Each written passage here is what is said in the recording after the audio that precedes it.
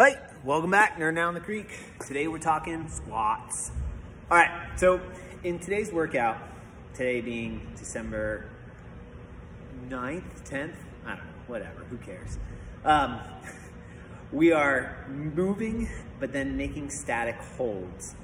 Then moving, static holds, moving, static holds, and I put this little thing called for time in the workout. Now I want you to move quickly, get out of breath, and static hold. So basically what we're challenging is your ability to both hold a position and breathe. And one of the athletes asked, when should I breathe? And the answer is when you need to. But if I breathe, then I can't hold the static hold in the right position anymore. So then I can't breathe. So then I can't hold, but then I can't breathe.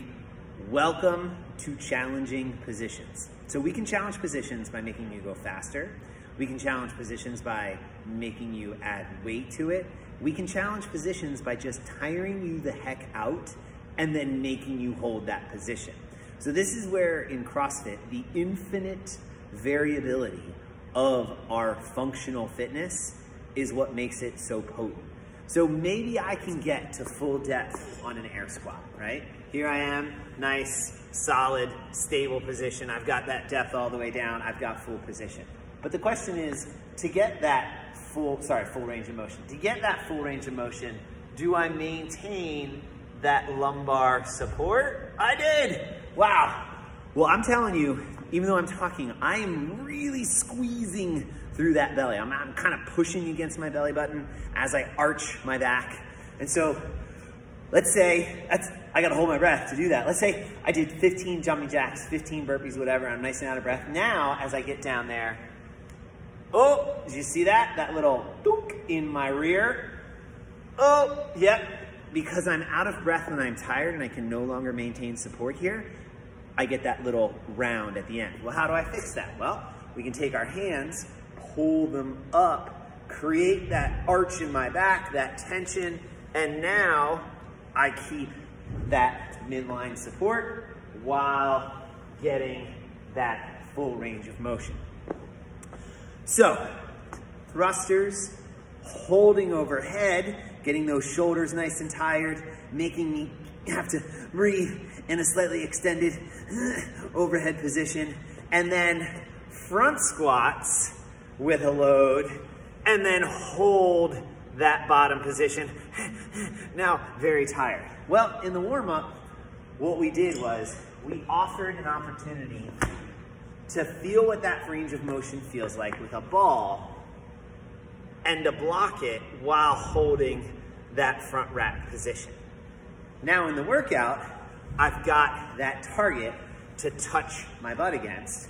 I've got that target to just hover right at, not sit on, because if you watch, as I sit on that ball, what do I lose? Oh, I lose that lumbar support. I lose that midline tension. But if I hang right at that ball, then I've got to keep everything nice and tight and engaged. I have not picked up a single weight, and I'm already a little bit tired. I'm kind of breathing heavy. Now, granted, I'm talking, but it's starting to get kind of difficult for me to maintain that tension and that position. So the loads on today's workout, 75, 55. 75 pounds for the men, 55 pounds for the women. That's lightweight. It is so hard to maintain that load and your position and go fast. No ors in that sentence. And. All of them. Which one do you want me to do? Yes, I want you to do all of them. I want you to move quickly, full range of motion, and I want you to load the movement, and I want you to hold static positions when fatigued. And I want you to do it 5 rounds, and I want you to do it as fast as possible. So if you pick up that PVC pipe and you can't get into these positions, well then guess what? You probably should not pick up the PVC pipe. And if you pick up that 15-pound bar and you can't maintain those positions, and that speed moving through at some sort of challenging pace, then you probably should go back to the PVC pipe. And if we've got the PVC pipe and it's challenging, well then just do it with your hands.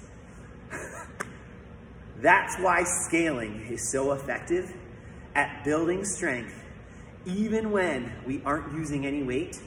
Just holding this position for 30 seconds, when out of breath, you folks are gonna get a heck of a lot stronger.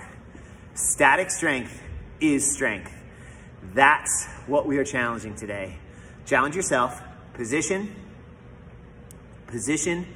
at load or at speed, position with load at speed when fatigued, and see just how hard it is to keep moving and keep moving well. And if you lose that position, no more speed, no more weight.